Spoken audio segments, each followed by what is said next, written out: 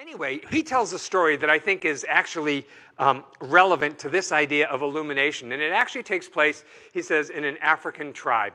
And there was a particular tribe in Africa where when a couple become pregnant, and they know the woman is now going to conceive at some point, people in the village gather around and they do this practice that they start to create a song that will be the song for this child when this child is born.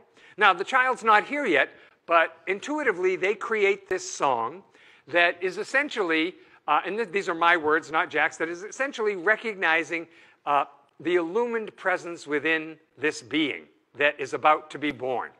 And so then when the mother goes into labor, the people in the village gather and they sing this child's song as a welcome of this child coming into earth, coming onto the earth. And then throughout that child's life, when that child might be sick, the people gather around and sing this child's song so that the child will remember what we would say in Science of Mind is a greater truth about themselves. And then on through life, when that child gets married, they sing that song.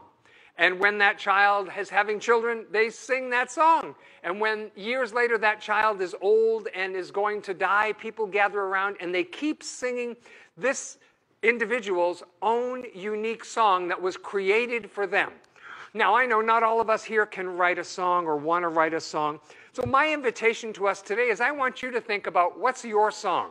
What's the song that you would sing that reminds you of the greatest truth within yourself? Or it might be the song that makes you feel the most empowered.